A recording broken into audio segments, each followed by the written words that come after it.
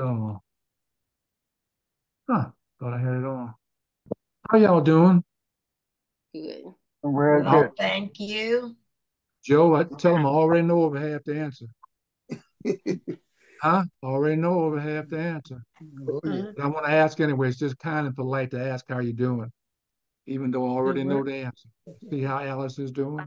I see how James is doing. I can see Mhm. Joe. I heard Lucy. And so I already know that there's some things going on that are good, that are good, that are good. So it's good to see you. Good to be another beautiful day, another beautiful fall day. We live in a very special place. I mean, it's special because we live. Virginia is really a beautiful place in the Mhm. fall when the leaves start to turn. I mean, they have tours out that go through the mountains and up through the valleys to look at the leaves turning. And it's just absolutely beautiful to see how God is just allowing His nature just to adapt to the seasons. And so we're thankful for the privilege to be able to see and experience and live in this beautiful place. Let's not get complacent. We live in a beautiful place. I don't know if any of you have lived in a desert before. We've had some opportunity to spend some time in the desert. And it is nothing like this. It is nothing like this. And so we have the opportunity to see the trees and another one of the things that the desert takes away from you, the beautiful water, the water that we have all around us, the water we can see and experience the ocean and all that is so beautiful. And so I'm just grateful for the privilege to be here and I have another great lesson, another great lesson, another great lesson.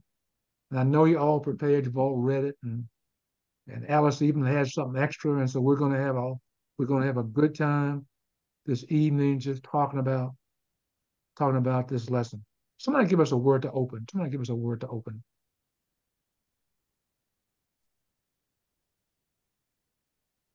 Dear God, our Father, we love you. We thank you for the opportunity to continue to study your word and try to be the best that we can be. We ask that you be here with us this evening as we try to understand your will for our lives and what we should be doing. We thank you for our facilitator.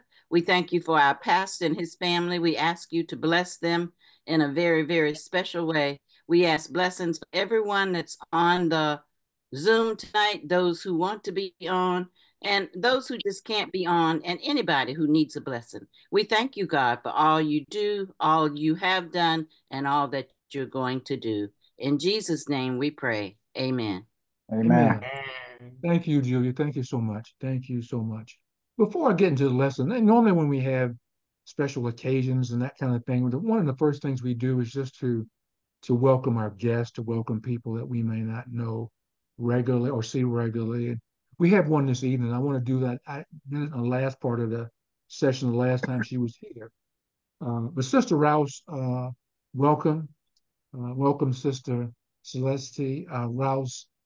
She's one of Reverend Shackelford's members. And the reason I'm calling you out now, Sister Rouse, is because I got a text message from Sister Reverend Shackelford and said she thought she would be home by now to be able to come, but she's not quite there yet. But she hopes to be with us next week. But Sister Rouse, it's good to have you with us again.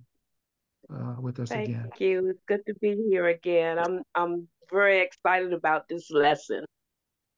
Well, good. Well, good. You're in the right place. I'm excited too. I'm excited Oh, too. yes, sir.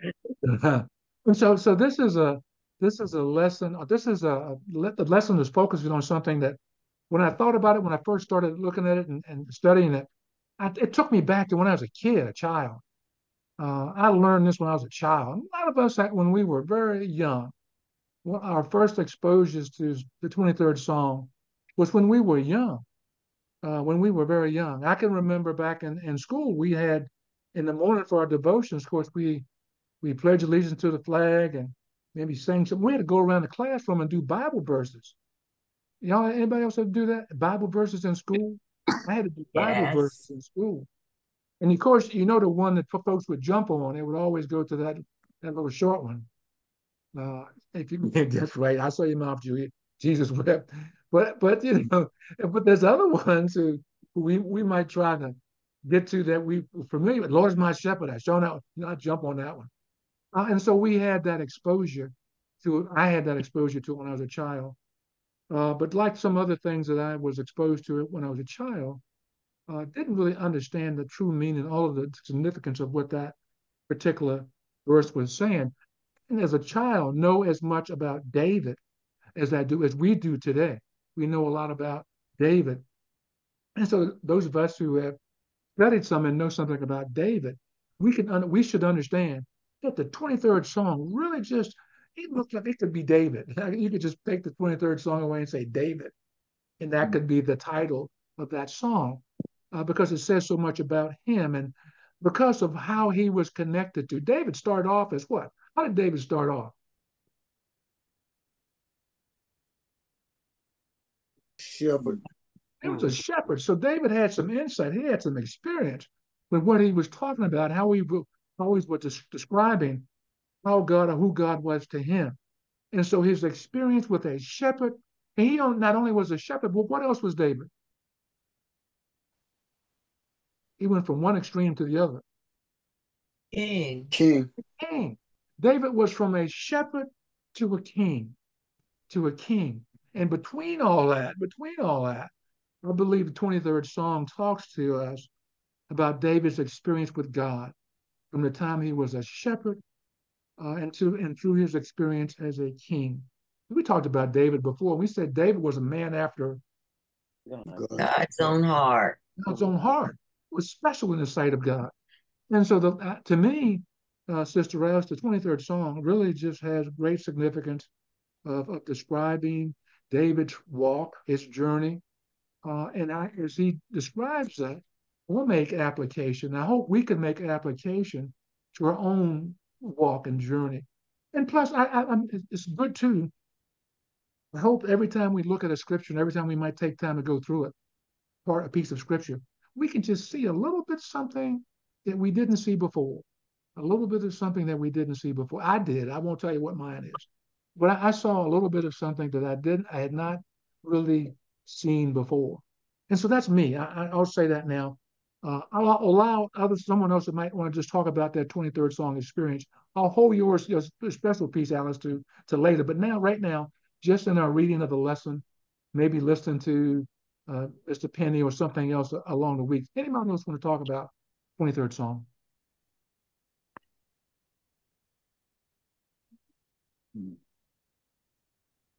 Okay. Any sheep here tonight? Any sheep in the audience? I have any sheep? Yeah. Okay. All right. I got that part clear. Well, what about any shepherds? Is there a shepherd in the house? Yes. Okay. I'm checking to see what you read in this lesson. I tried. I'm checking on Joe. I'm checking on the lesson readers. Checking on the lesson readers. That was a check. Okay. So what I'd like to do, let's play Mr. Penny's 7 minutes. We'll play that. Listen to that. Then we'll talk a little bit. And then we'll do some discussion of what we experienced through our reading. Lord, you are my shepherd, and I shall not. David, the writer of Psalms 23, was a shepherd in his youth. But please note, this psalm is written from the perspective of the sheep. So when David writes as Yahweh as his shepherd, David envisions God as his provider and protector, but also his king and his leader. David, who came from shepherd to king, writes, "With the Lord as my shepherd, I lack nothing." His words are in contrast to our consumer society, where we constantly are being told we have to buy new stuff to be appealing, to be better, to be happy. In this passage, David recognizes the source of his blessings, that his provider for actual needs is Yahweh. The grateful king is describing God's relationship to him in terms of a kindly shepherd's relationship to one of his sheep. First, he understands that the shepherd leads his flock, guiding them along a path so that they can get rest, so that they can eat, and so that they will be safe. David, who had experienced ups and downs in his career and in his life, reaffirms here that even in our times of insecurity, that our God will lead us. David, the shepherd, knows that sheep lie down to rest only after they have been fed. At a time when real hunger was common, David writes that God provides adequate food to eat, still water to drink, and his bounty is so much that they can rest without worrying and they can focus on God. So you have to ask yourself the question, what is the shepherd's motivation in this psalm? It can't be money. God has everything. David asserts the motivation is his reputation. His compassion is motivated by a desire to be known by his sheep, by his flock. Just as parents are sometimes evaluated by the way they care for their children, shepherds are judged by the condition of their flock. David was a man who had faced challenges in his life. Remember, a jealous King Saul sought to kill him. So David warns us that we may face trials and tribulations. Christians are not promised a pain-free life, but David says we have no reason to fear if we stay in the presence of God and follow his path, for he is motivated to care for us because he wants us to know him. In this song of praise, David writes about dark and dangerous places, but then he reminds us that our shepherd holds the power to protect us in his hand. His rod and staff are instruments designed to protect us from forces that would hurt us, and they're designed to discipline us so that we will be motivated to walk along the right path and keep us safe. In the first 4 verses, David describes his relationship with God like a shepherd and his sheep. Now, in the remainder of Psalms, David describes his relationship in terms of hospitality and a host. The relationship of a host with his guests, even closer than that of a shepherd with his sheep. In the Bedouin law of hospitality, it tells us that no greater security or comfort could be obtained by a traveler in ancient times than to be offered hospitality in the tent of a shepherd. This offer was a provision of shelter, food, fellowship, and a guarantee of protection from harm. The table prepared in the presence of David's enemy was the host's public announcement not to attempt to molest David in any way. David is in essence saying that his host was a man of influence and generosity, of prestige and power, so much so that even in the face of enemies surrounding him, he could set out a table and enjoy the bounty of his host without fear. In essence, he was protected by God even in the face of threat. In this song of praise, David wants people to know how generous God is. He says, he rubs oil, anoints my head with oil, and the cup was running over with oil. He is so generous. In this imagery, God is the provider, abundantly supplying satisfaction and security, grace and fellowship. Having been accepted in the tent of the Most High God, David confidently summarizes his psalm by saying he has a secure feeling. David proclaims that I know God's goodness and his love was so great. Why should I ever leave the tent? So I'm going to be here forever. The blessings and peace which David experiences in his life and expresses in this psalm would be a delight for any of us. But how can we be assured that we would have this in our lives? The answer is simple. In order to enjoy the benefits of the care of God, the Good Shepherd, we must be one of his sheep. For John tells us, my sheep hear my voice, and I know them, and they follow me. And I give eternal life to them, and they shall never perish, and no one shall snatch them out of my hand. That's the lesson for this week. You have a great week. Bye. As you take control.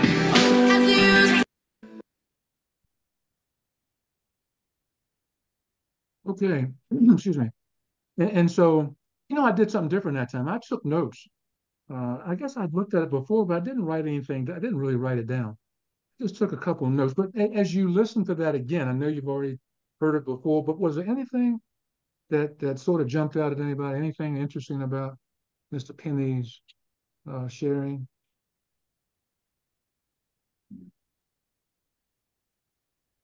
Nothing, nothing, nothing. Okay. Well, tell me something.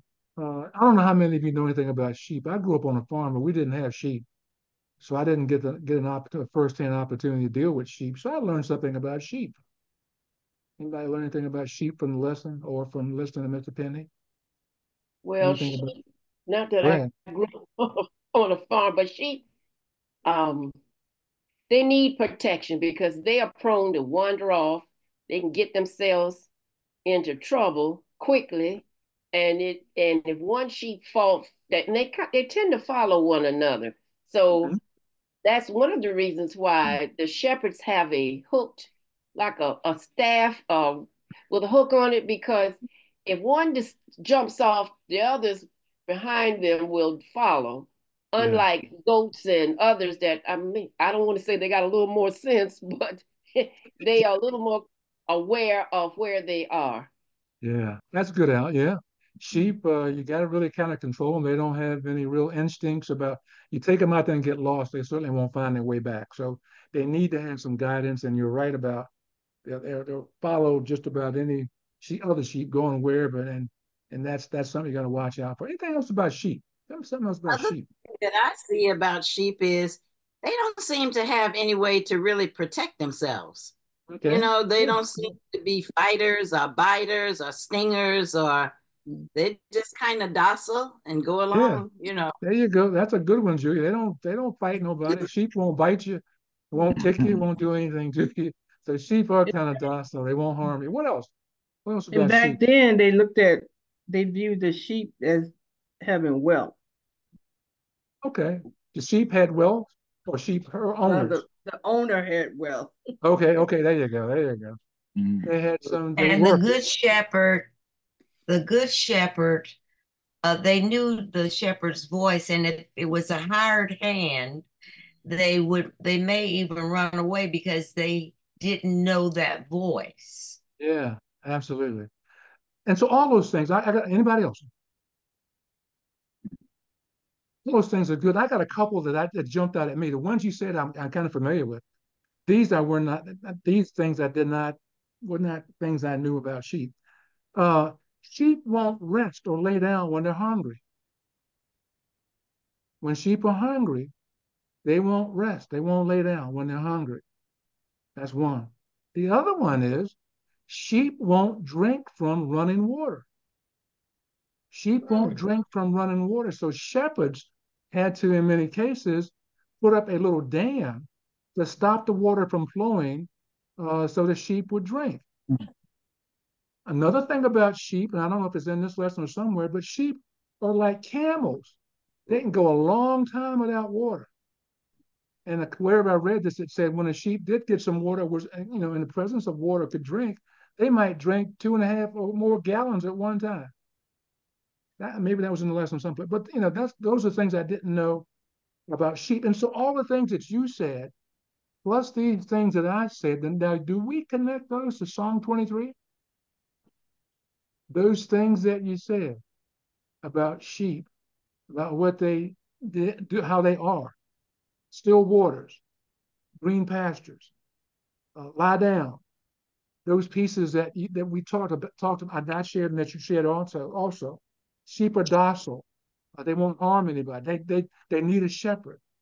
Alice mentioned about the rod, staff, or getting them back in line. And so all those things are helpful, I believe, about sheep. Mr. Penny said he's focusing on sheep. But also, as he talked about through that lesson, he talked about the shepherd. The shepherd. And what did he say about the shepherd? If a shepherd was out there and a stranger came along, what would the shepherd do? Oh, what would the shepherd do? Would he just say, well, hey, how you doing? Keep on going? Or would he invite him in? He'd invite him in and be very gracious and protective of him. And so that's absolutely right, Julia. So shepherds had the reputation of being kind, being generous. And if you were in the camp with a shepherd, You were likely in a place where you're going to get some protection, maybe get some good food. And one of the customs that they had back then was when someone came in, they'd anoint you, put oil on you.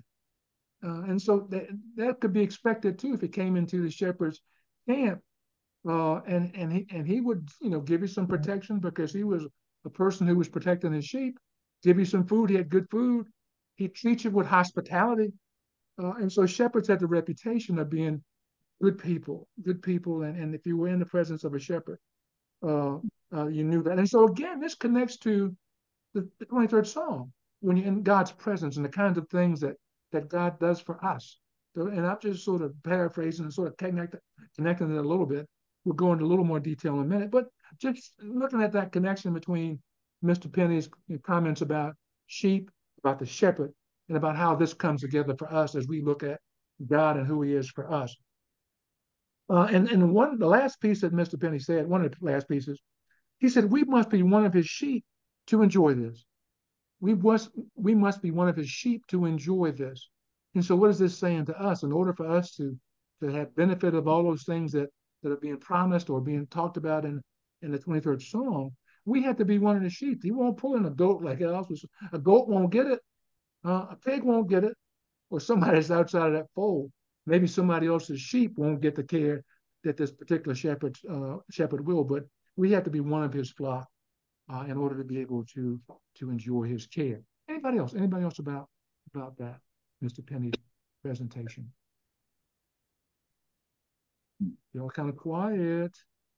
I don't know what that means. I can't be doing that well. Okay.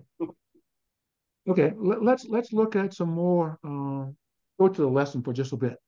Let's go to the lesson for just a bit. Let's see here. Let's get this up. We go.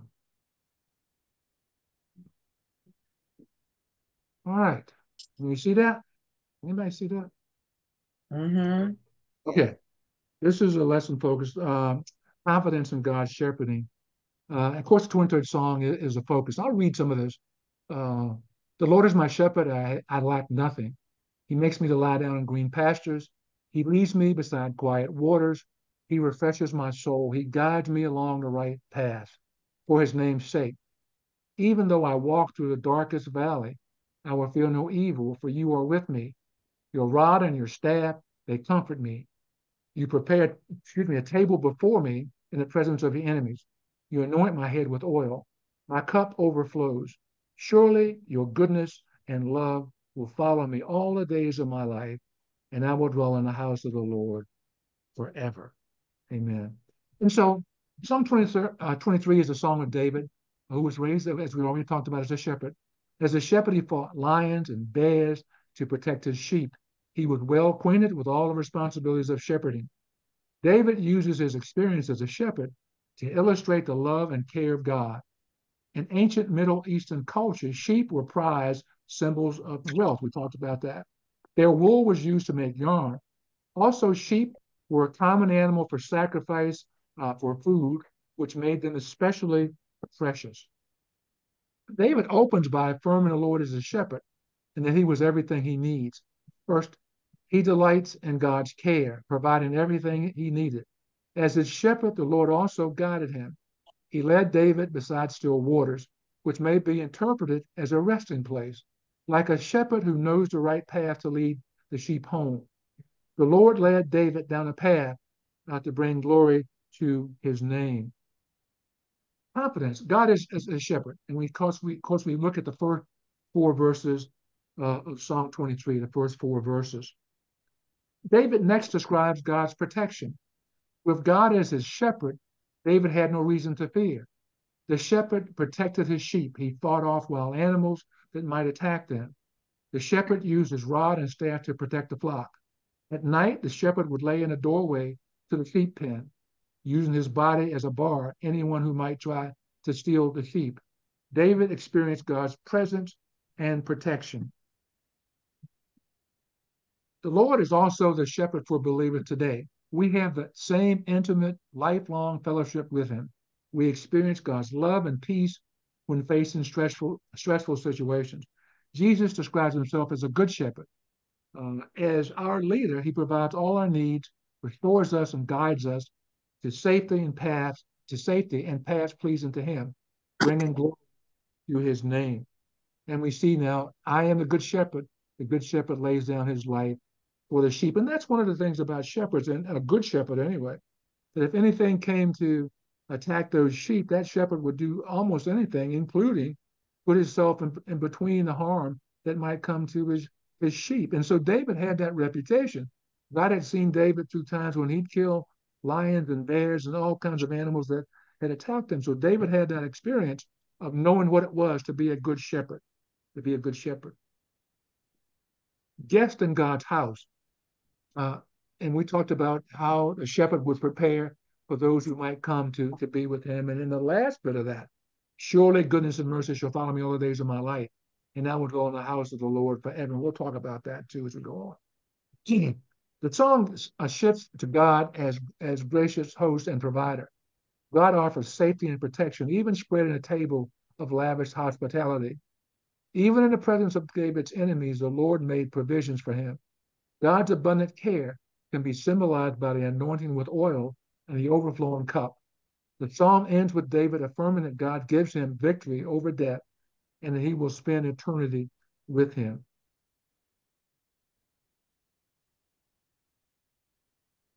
Okay, and so let's well, before I do that, let me stop. Let me stop here.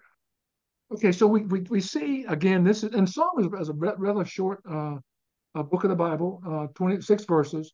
But what we talked about David and as David connected to how God had been with him, his experiences with God. And so I have some questions that are going to ask us about our experiences with God. But as you looked at David, are there any other things that you might think of that David experienced with God that you could connect with?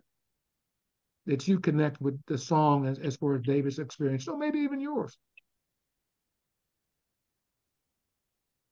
I'm telling you, y'all know how to unmute. Everybody's muted. I don't hear nobody. I don't see nobody's mouth moving. So I guess you're not saying. Okay, all right. Yeah. Okay. I shared this story before, but it did come up in my mind as I was reading this in regards to how I was pretty much warned in regards to 9/11 Mm-hmm. and that assignment that I was supposed to have. And I was telling you how I got sick. I just felt so nauseated in my stomach, in my gut. And I just couldn't figure out why. No clue. But it showed up. Mm-hmm. Mm-hmm. 9/11. That I was supposed to go to the Pentagon, but I managed to take my branch manager out to lunch, kind of bribed her a little bit. Yeah, I just felt So it in Robin, my gut. Robin, do you see that as an impact or maybe an influence of a shepherd? Someone God's watching over you, protecting you. No doubt. Yeah, yeah. So yeah, so No doubt. that could be a personal experience as what that shepherding kind of love that God has for us. And I know many of us, and we'll talk about. Let's go to the questions and see if I can come up with more responses here. Get you guys motivated. God still seeks to lead, protect, and provide for his people. As believers, we must submit to his leading as sheep to be shepherded. How do you relate to God as your shepherd? And so, Robin, you could probably do that one.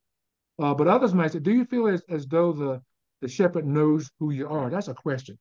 Do you feel as though the shepherd knows who you are? And so I guess we have to look inside, look internally or think internally in our spirits to know, do you think the shepherd knows who you are? And so that's a question. I won't ask anybody to really answer that one, but that's one of those questions I think we should ask. Another one could be, do you feel safer believing he's watching over you? Now, you can answer that if you like. Do you feel safer safer believing he's watching over you? Okay, I guess I see your head shaking. Uh, another one. Have you felt his rod? Now, this is what I want to talk about. Have you felt his rod? Have you felt his rod? Now, this is that thing, Alice, I think you're talking about, a rod and a staff. That the shepherd uses this thing sort of to hold himself up to walk around, but on the end of that thing, there's a hook. There's a hooked end there that he can grab hold and of that with that rod and that staff to grab it. So that rod, has anybody felt that rod? I don't mean hitting you. I think that's your conscience. You know you're doing something wrong. Your conscience kind of, well, for me, as you always say, for me, if I know I'm not doing what I think God would want me to do, I have my conscience gets pricked. So to me, that's like the hook saying, all right, now you got to come back. You can't do that. Okay. All right. Anybody else?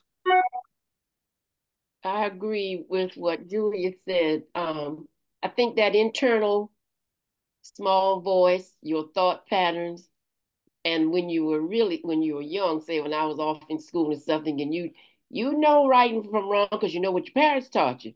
But we're gonna try this any rate, and then you have that kind of, if you went and had a good time and you got back and didn't get in trouble, you said, "Boy, I escaped that one this time." But you also knew that if you went somewhere, especially when I was in college, they said these are the forbidden places to go. You can't go.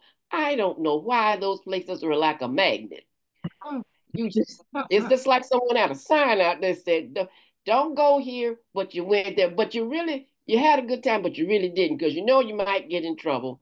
So that, and as we get older, because young, you kind of just push it off. But as I've gotten older and lived through a lot of life experiences, you realize and he protects us from all of our foolish ways and until we grow in wisdom. That's good, Alice. I'm going to pick that piece that you just used later on. I kind of hit on that same kind of idea about as we grow older and look back at some things. Anybody else before I move on? I'm going. Okay. And so we've all had an opportunity to have felt his rod, hopefully. Well, yeah, we have. We have. Okay, a second question. Even believers have problems. We have enemies. We can experience periods of darkness in our lives as David did. How has the Lord protected you or comforted you during trying times? Share an instance of being comforted, an instance of being comforted. Anybody have, I don't want to go too deep in your stuff, but it may be in a situation that you might have found yourself in some precarious situation and because of you don't know why, maybe even in many cases I believe this happens with situations where nobody knows about this thing that's happened, and somehow in your silence and your own little space you feel like you're comforted in this situation that you've been, well, anyway, I'm not going to go and do any psychoanalyzing right now, but I think we can all probably attest to the fact that we've had comfort in situations that we've come through. And that's that peace that comes from that presence of God. Uh, okay, number 3, this is the one for you, Alice. When was an occasion that God's goodness followed, even pursued you, but you didn't recognize it at the time? How did you grow spiritually from the experience? Now, for my point of this, I said, take a moment to look or think back to when you had your mind on one thing, but the shepherd, and I said, shepherd maybe had some other plan for it. And so you don't have to really testify to this, but we all have had those experiences where we had our minds set to do something. And somehow, Julie, you say something spoke to you, but as I grow older, if we talk about our conscience, I'm going to give conscience that credit of being what Alice sort of alluded to, this really speaking to us. I think it's the spirit that speaks to us. My conscience has told me to do something crazy, but I'm hoping now that voice I hear would be the spirit that would speak and try to tell, that's not what you should say. That's not where you should go, right? Because I'm not going. See, we're not going to the club like we used to, James. So we don't have to worry about that little voice saying, you don't need to go to the club tonight. We ain't going to the club like we used to. But we do get our little emotions wound up sometimes. And I'm gonna tell that and see that do again. And we do that. We do that one. And so then I think now it's the Holy Spirit that says, Lucy, let it go. Exactly. Let it go. It'll Let it let it go. go. Because you know what's going to be more painful, Lucy? Lucy's come to this conclusion. It's going to be more painful for me to have to go back and apologize for that after I say it, because I know I'm going to be convicted. I had to go back. It's more painful to go back and apologize than to just hold on to what I want to say. I'm speaking for you, Lucy, but what I'm saying for me, I found it's easier, it's better for me now to listen to the Spirit and not respond in some way that's unfitting. Because I know, and I know you know too, when I do that, or when you do that, our obligation is to go back and apologize. Isn't it? That's my obligation. I won't put it on y'all. It's my obligation when I speak in some way that does not represent who I'm trying to represent. Y'all know who I'm trying to represent, right? I'm one of his children. I'm trying to represent him. And when I speak or act in some way that doesn't look like that, I am forced to go back and try to make that right. And so wisdom now, that little voice that my conscience, or it's wisdom for me, and the Holy Spirit that says, don't do that. Don't say that. Don't say that. Dwight, I must say this. Uh, I don't think when, as I say, when we were youngsters and I was a teenager and going through the formative years, and when I went away from home to school, I also had some mediators at some people at home. They were more like the shepherd or the sheep because they had already told you, you go up there, don't mess up, don't do this, don't do that. So even if you knew you would might be stepping someplace, I thought I would rather face something else than to face my grandmother and my parents. I thought they said, don't make us shame. You go up there, you do what you're supposed to do. So they were praying. They were in the middle between me and there they were, and then God was on the other side of that because as a teenager, you might not have thought too much.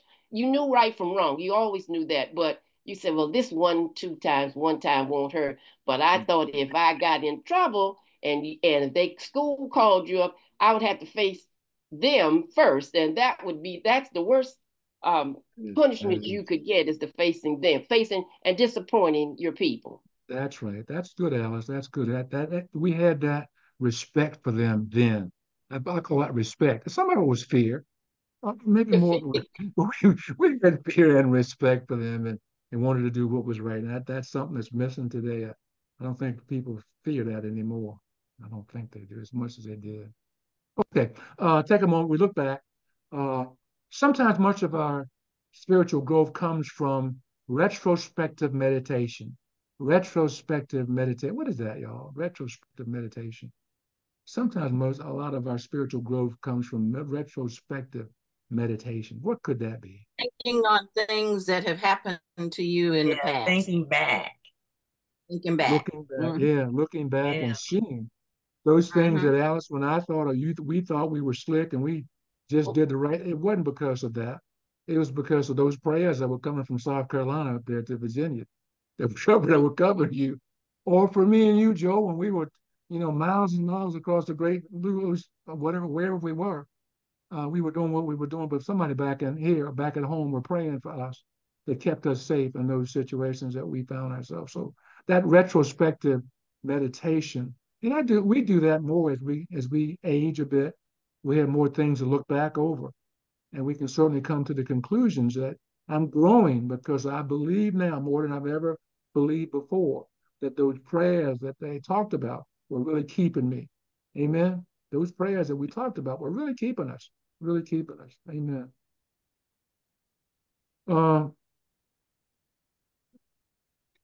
Okay, hopefully we grow to be more sensitive. How do we grow? How do we grow spiritually from the experience? Hopefully we grow to be more sensitive to the possibility and reality of our shepherd watching over us and providing for us. And so all those things help us to grow to be more sensitive. Last question: what specific things can we do to prepare better to dwell with the Lord forever? What specific thing can we do to prepare better to dwell with the Lord forever? And the one, I only picked one, this is mine, but you can have some others. Help others to know and believe that the Lord is their shepherd as well. How would that help Let's dwell with the Lord forever. Why would that help us dwell with the Lord forever? And I thought about Robin when I thought about that. When I wrote that, I thought about Robin. If that's a hint for you, Robin. Not a hint. Okay, I said that because, and I thought about Robin the other week. You asked about grieving, talked about grieving, and how that was excessive grieving, or is there too much grieving? I don't know exactly how you phrased it, but my response was, those of us when we lose loved ones, and when they grieve, I believe I said we don't grieve as those who have no hope. We don't grieve as those who have no hope. And what that means is that we have to live in such a way that those who have left us, those who have been around us, that we have another opportunity to see them, to be with them, to experience them again. And so I believe our efforts to help those around us to grow and to understand and to be who we want them to be, or who God wants them to be, is a betterment for them and for us. Because it connects us. It makes that permanent connection. So it could be that. Anybody, let me get the question again so you all remember what the question was. What specific things can we do to prepare, to better prepare to dwell with the Lord forever? Now, you know what forever is, right? Forever is for forever. What specific things can we do to better prepare to dwell with the Lord forever? I think one thing that we can do is what we do now. Try to study the word so that we can, be prepared. So that we will know what God will have us to do. We don't have to guess. We know, not that we don't know. I mean, yes, studying absolutely. the word, I think would. Absolutely, Julia. Because there are benefits to this. What are the benefits to what we're doing? This particular study and doing what Julia just said. Grow stronger. Say again? Mm-hmm. Say again, James? Grow stronger. Okay, well, okay. Grow stronger in Christ. Oh, that's stronger. Okay, all right, I got that. Eternal life. Eternal life, yeah. And you know what? Bible, remember our offertory sentences that we don't use them anymore. One of the sentences in offertory sentences, it said, store not up for yourself treasures on earth. Where what? Moth does corrupt, and thieves break through and steal. But store up for yourself treasures in heaven. Right. And so when we're talking about this, what we're doing, it makes us stronger, as James said. It allows us to do some things, but we get rewards for doing what God has called us to do. I'm not saying you have to work. We don't work for salvation. We know that, right? That's a gift. But as we work and continue to do what God has called us to do, there's potential for reward. So that's another incentive, I believe, for doing these things that God has called us to do. I think that the more we study and the more we work on trying to be the best that we can be, the more peaceful we become. Yes. And I think that's a reward in itself. As we live every day, you feel much better about who you are, what you are doing. Yes. And you just say, thank you, God, that, as they say, we're supposed to try to be better tomorrow than we were today. And I think doing things like we're doing, that's what we're trying to do. We're trying to be what God will have us to be. And that gives a lot of peace in our everyday life, in my estimation. Julia, that is great. That's the best point. That's great. Because, it's not all about getting to heaven. We all want to go there. We know streets paved with gold. It's all, praising God every day. And we know that's great. But you know what Julia said? It's about living today. If somebody could buy some peace over there in Ukraine, and you know how much they would pay for it? Mm-hmm. You have any idea everything they had just to have peace? There might be somebody down your street. Maybe somebody down the street, one of them people that, man, if I could just get some peace up in here. But what she's saying is when we do when we're studying and we're growing stronger, as James said, it allows us to enjoy now, today. So this world's we're not going to be here forever. But it would be certainly nice if while we were here, we could just enjoy this, like I told you about this beautiful day. We can enjoy the peace of our environment. Our surroundings, our family and friends. So yes, absolutely, Julia, we can enjoy this today. Amen. Thank you. Anything else? I want to move. Let me see. Okay, I got a few minutes. Okay, let's see where am I else with this? I think I've got one more piece. Okay, the last one. The Lord cares for his people and provides for all their needs. He comforts and protects. We are dependent on him like sheep are dependent on their shepherd. I'm going to just hit on this real quickly, because this is interesting to me. This is a piece of Psalm 23.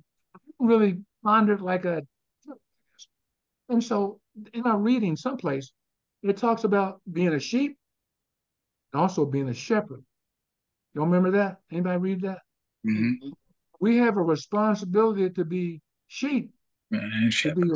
to be kind, to be the sheep that are obedient and follow and do the things that they're supposed to. But we also have responsibility of being a shepherd. What can we have? How do we have responsibility for being a shepherd? We know how to be a sheep. What about a shepherd? What is our shepherding responsibility? Come on, y'all. We're supposed to be trying to help others to believe in God, to be where, maybe I won't say where we are, but to be the best Christian, I'll say, that they can be, or to be the best example of what God wants them to be, that they can be. We should be helping others along the way. We should absolutely be doing that, Julia. And everything that God, the shepherd that David's talking about, doing for others, for them, we should, as our shepherding roles, we do the same thing. Mm-hmm. We care for people, we provide for them, we protect them, we lead them when they're weak. We do all that. And so that shepherding role, it really, it really stands out as really being something that's important. It's not just for the pastor, not just for the ministerial staff or stewards, it's for all of us. We have a responsibility to be those shepherds. And the example that we have is a good shepherd, certainly. And we try our best to emulate that and doing the work that we can do in our own area. We can't do that. We can't go but so broad, but in the areas that we're able to touch and reach people, we have that same responsibility to do that. Amen. Amen. Okay, I'm going to stop and let's, Alice, I've talked about our stuff and where I am, but Alice has something she wants to share. So Alice, take the stage. Okay, this was, I came across this during, and it's on the 23rd Psalm, but during, as Robin was mentioning, 9/11, I came across this during the time of the pandemic, because that was a terrible time in our lives. Things were happening all around us. And so, and you were more or less isolated because you couldn't go anywhere for the most part. And if you live alone, that you even more so isolated. And so I was reading just anything that would be that soother for you. So I came across this and I've kept it. And when I get anxious sometimes, and in this time climate where we are, I'm a little anxious, but then I have to rely on knowing who is the great person, the person and the God that we serve is going to bring us through this time period. But it goes like this.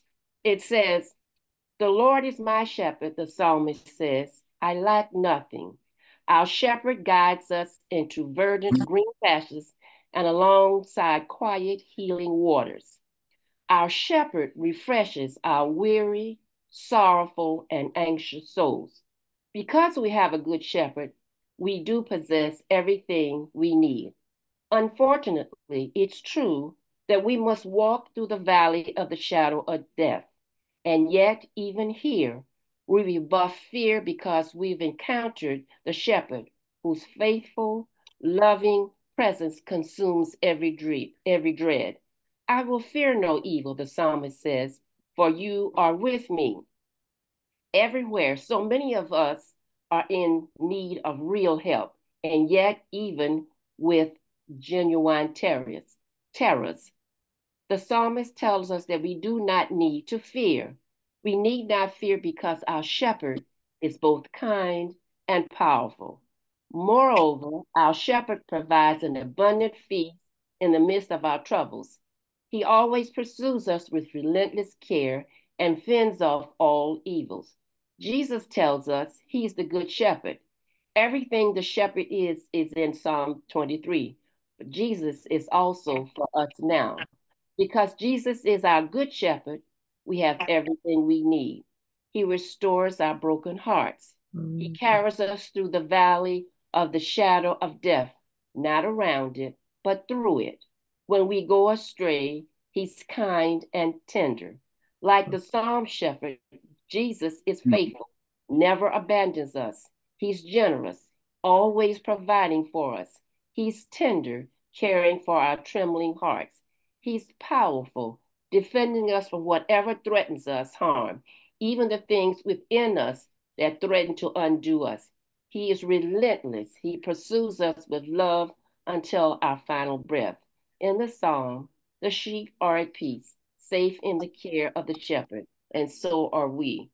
And I use that from time to time. It sits on my desk, and I say, when you start getting that anxious feeling, I go back to the fact that he's going to guide us through whatever turmoil and terrors and turmoils in our life. We just have to depend and believe that he will. Mm-hmm. Yeah, absolutely. That's good, Alice. That's good, and it brings in a little bit of a connection. And the rest of the PowerPoint I had, it talks about sheep and shepherds. You raised a point that I think's in here too. Wait a minute, where I lost my, there it is. As we go on, and I had some questions about sheep and shepherds. And I had first question was, is it difficult to be a sheep? Is it difficult to be a sheep? I guess I'll ask y'all. Is it difficult to be a sheep? Anybody found it difficult to be a sheep? Does that mean no if you don't say anything? Or does that mean yes, it is? Okay. All right. Sometimes it's difficult to be a sheep because, unfortunately, the word that Alice used, unfortunately, even though sheep need help and are not most efficient providers for themselves, they do get caught up in the crowd mentality. Sheep can get caught up in, like it was mentioned earlier, sheep will start to follow other sheep. So sometimes when you do what God or do what the shepherd wants you to do, you're the black sheep, the one who wants to do what's right. You kind of stand out in the crowd, but it's okay. Stand out and do what's necessary. You can be that sheep that does what needs to be done. It's not always easy to follow. The sheep that wants to follow the shepherd sometimes stands out in the crowd, and so you have to stand out and be willing to stand out. What about being a shepherd? Is that difficult? Somebody, is being a shepherd difficult? You have to know. Yes, it is. Sometimes it's difficult being a shepherd. Sheep don't always want to follow and actually might decide to go another way. And so it's difficult being a shepherd sometimes, and you have to really be dedicated to the sheep to be a good shepherd. Being a shepherd can be lonely. When you're out there with those sheep, it's just you and the sheep. I mean, it's not like you go home at night, you stay there. I mean, you always, well, in those days and the times that they're talking, shepherds certainly did stay in the fields with their sheep. But now today, if you might connect that shepherd, the sense of shepherd to a pastor, for example, or some other leader, you have to really commit a part of more of your life to taking care of sheep than maybe doing some other things. So it may be lonely. It may be doing that work is lonely. If you really love your sheep, you have to sacrifice your well-being and desires. I don't mean sacrifice your well-being to the point of failing or health issues or doing some other crazy things. But I mean, you might want to do some things that for yourself that you might put off or not do immediately because of taking care of those sheep. And so there is some sacrifice with being a shepherd or being a good shepherd anyway. Dwight, don't you think that a good pastor who is our shepherd feels some of those things? Because sometimes I'm not talking for Pastor Jefferson, but sometimes you just want to sit down and be at peace with yourself, but yet and still, I have a roster full of sick and shut in. I have this, I have that. I have to make sure this is working, that isn't working. So your mind is constantly moving, and sometimes you're fighting against yourself because the human part of you, which we all are, would rather say, well, I just want to take this day off. But even in taking a day off, you feel there's somebody there. I have a flock of people that need me. And so our pastor, I feel this last things that you put on is being a shepherd can be a lonely job because you are at the helm of your entire flock, and we all have needs. We come at with different perspectives and different needs, and so in order to be that good shepherd, he has to rely on on Jesus, who is our ultimate shepherd. I should And just say that amen. doesn't even count the things that may just come up out of the clear blue. He may have decided this is going to be a peaceful evening. Then you Right. get this call, somebody needs you right now. Right now. That's right. Yeah. Yeah, and I could just say amen to both of those and let it go. But I had to say something, Robin. I got to say something because it's important. In our lesson, it makes a distinction between the kinds of guidance and leadership you have. They talk about a good shepherd. They talk about a hireling. A hireling. Remember that word? You see that word? Heard that word before? Hireling. Hireling. That's someone who's doing that job for the money. Who's being paid to be a shepherd versus a good shepherd. Versus a good shepherd. A good shepherd cares about those sheep. And so all the things you said about the past is absolutely true. Absolutely true. And there's difference between, I think, what we might think about that and maybe what he might think and what could be a thought is that a pastorate is a charge, not necessarily a charge from the AME church or from the bishop, but it's a call from God. And if you want to look at it as a call from God, then what does God say about this man or this person who has a responsibility for this flock? God holds this person accountable. God holds them accountable. You don't care what the bishop, I mean, the bishop's there. Yeah, the bishop can change your assignment. Presiding elder can, say what he's got to say. And the folks can get upset. But when you accept that call as being a leader, that charge of a flock, you are accepting that as a call from God. And so I believe a good pastor is looking at that as I'm accountable to God. And so when I believe a good pastor accepts that call or that charge as a good shepherd, then what we talked about, what you said, those sacrifices that are made, those things that happen are evidences of that being a true call. Because we've seen folks who don't necessarily go to that extreme. I said, I'm going home, I'm turning on watching this movie. Somebody call, I'm turning the phone off. Leave a message. I'll call you back tomorrow, or whatever. I'm being kind of extreme, but I'm saying there are situations where some might say I'm busy or I'm going on whatever. But a good pastor, a good shepherd, will make the sacrifice to come back and to see what they might be able to do for their sheep. So that's in my opinion that distinction between a hireling, HIERLIN, hireling versus a good shepherd. That's in your lesson someplace. I saw that. I know I did. All right, last little piece. Adults face difficult situations. We face danger, anxiety, and fear as we journey through life. We can turn to God as our shepherd to lead, protect, and provide for us. We must understand that He is our shepherd and leader and must submit to His leadership. We must trust Him as our provider, asking and thanking Him for making provisions for our needs. We must run to Him as our refuge in times of trouble. Finally, we must maintain a vital union with God for life. And so that final piece is really important for us as we think about this lesson. Surely goodness and mercy shall follow us all the days of our lives, and I shall dwell in the house of the Lord forever.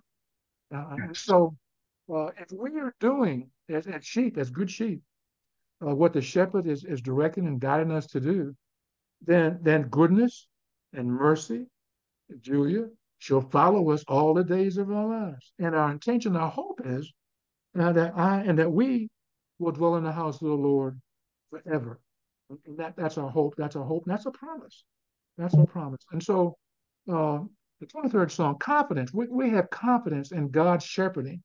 As we've seen, as we've heard through David in this song, we've heard through David's experience, his confidence in God and how that inspired him to, even though David had his falls, his ups and downs, and his detours along that journey, he still believed in God.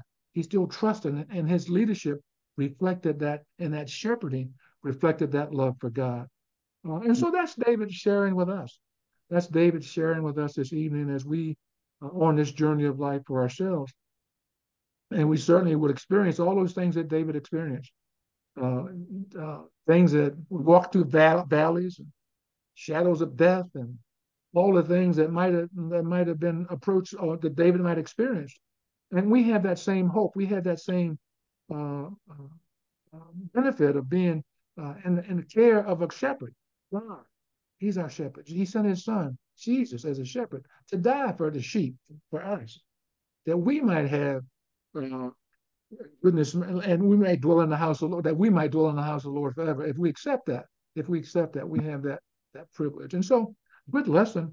You notice one thing tonight, I didn't look at the quarterly. I didn't look at the book, y'all. Y'all have to look at the book on your own. You have to go through and read that on your own. I didn't use the book. I didn't use it, but y'all have options or access to the quarterly, to the supplement, and to Mr. Penny. But I encourage you just to read that. It was good for me, good lesson. It's always good for me when I learn something I didn't know, or see a different perspective that I didn't see before. The thing I learned, Joe, about the sheep is good because it crosses over. It crosses over and helps me see a little bit more clearly of what David is saying in that song. The sheep won't drink from water when it's moving.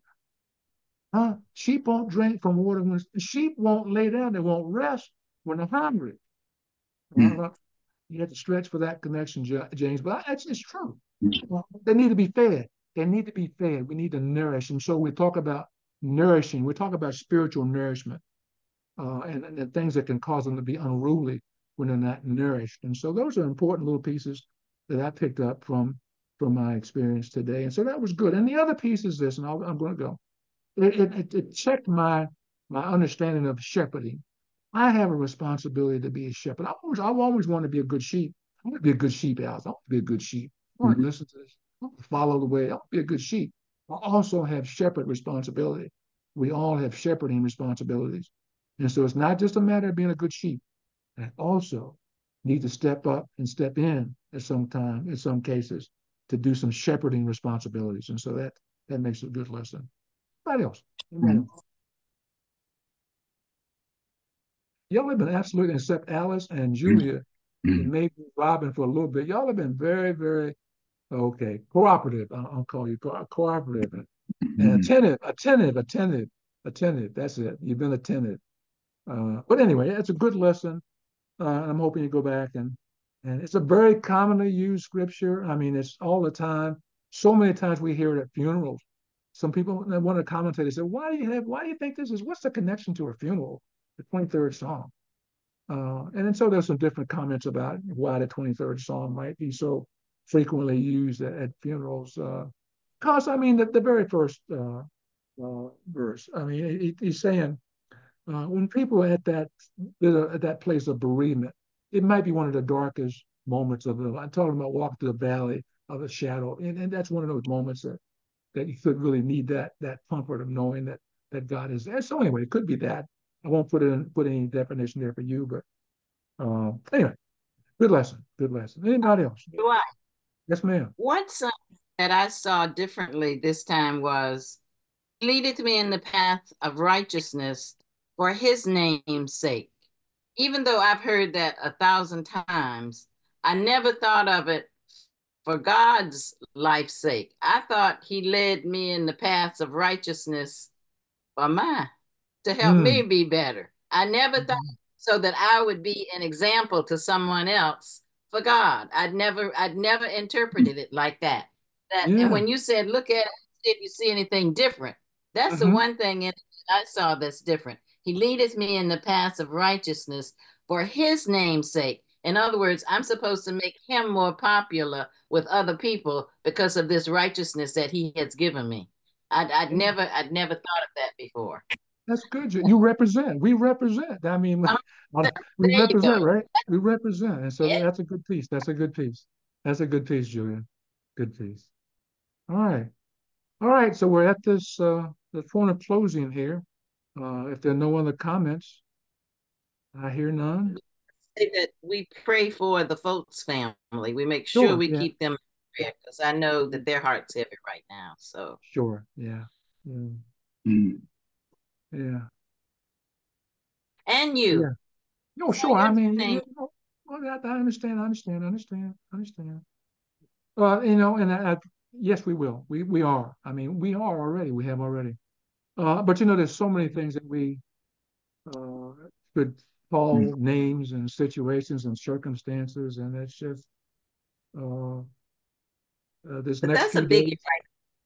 It is, but it's a biggie. But you know what, Julia? I said this to him yesterday, and this is unique for me, and I'm going to share that. It's okay. Madeline and Junior came to the altar on Sunday for prayer.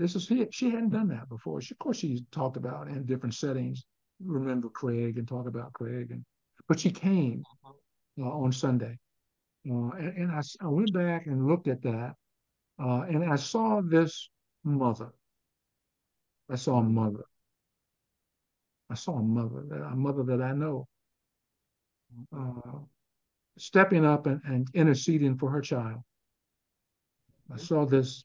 I saw this father stepping in and interceding for a child. Then a day later, the Lord, and they were asking for healing and restoration, and they were asking for what you would ask for your child. They were asking for that. And then a day later, a day and a half, God called him, took him home. And I said to them, there's some comfort in that. There's peace in that. We don't mourn as those who have no hope. We don't. We don't. I don't. Because I told them about a session that we had some years ago. We had experiencing God. Some of those of you who were here, part of that process, remember that. Women did it after the men did it. But the men met at, Saturday mornings at 8:30. I thought that was 8 o'clock in the morning. Kill me. But that was good. It was good. Craig Foltz sat at my table. We were there. And so through that 8-week session, it was there. And I was able to experience and witness Craig rededicating his life, turning his life back over to God. And so, when we have loved ones that, we don't see all the time or may not exhibit the kind of behaviors that we want to connect to, being a follower and doing the things that Christians do, you might have some questions about them when death comes, when God takes them home. And I said, we don't have that question about him. We don't have that question. And also that we asked for, they asked for healing on Sunday. And I said, God came and healed him on Monday. He didn't heal him the way maybe we asked for. But there's no more pain, no more suffering, none of those things that can agonize a care about someone you care about. That's not there anymore. And you see what I'm saying? And so those are the kind of things that we in this setting at this moment have privilege to, more so than somebody who's out there doesn't have any understanding or any kind of concept about life and death. And yeah, we're concerned with not as those who have no hope. He said, Robert Foltz said out of his mouth, he said, when I get to heaven. Now, you know what that says?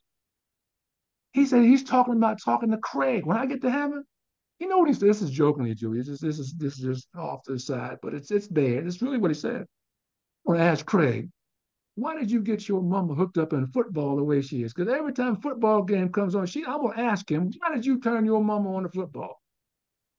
Jokingly. And he was in a mode, he was able to do that. And so there's peace in that.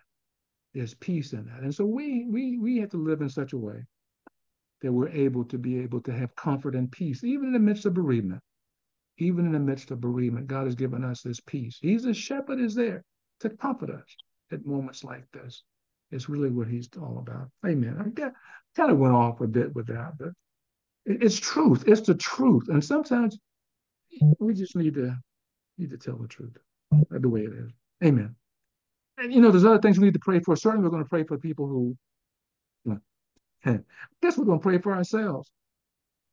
Because on Tuesday, the world could really turn around. There could be some differences in the world. We're not going to worry about it.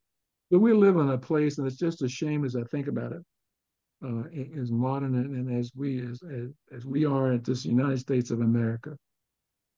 If I had to look at it from the outside, I'd say, Lord have mercy, what in the world? What in the world? What in the world's going on? And so anyway, we're going to continue to pray for our political parties and our political system. And I just read, and I'm going to let it go, but just today, they've already activated National Guards in 3 states, anticipating Tuesday. They've already activated National Guard. Mm. Can you hear what I'm saying? Anticipating trouble at the election. This is what we're facing. Anyway, let's continue to pray for the sick. We know we got a long list in our church, and as many as I always say, that everybody who's going through something is not on that list. And we want to just continue to pray for our church friends. It's always good to see Johnny. Johnny said, Johnny, I know you hear me, Johnny. I see you, man. I see you there. I see you there. It's good to see you. Good to see you. You don't hear. Oh, okay. He said, yeah. I know. I got you. Any other concerns?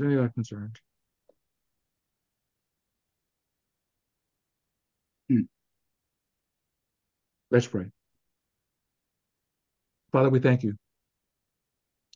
We thank you for this privilege.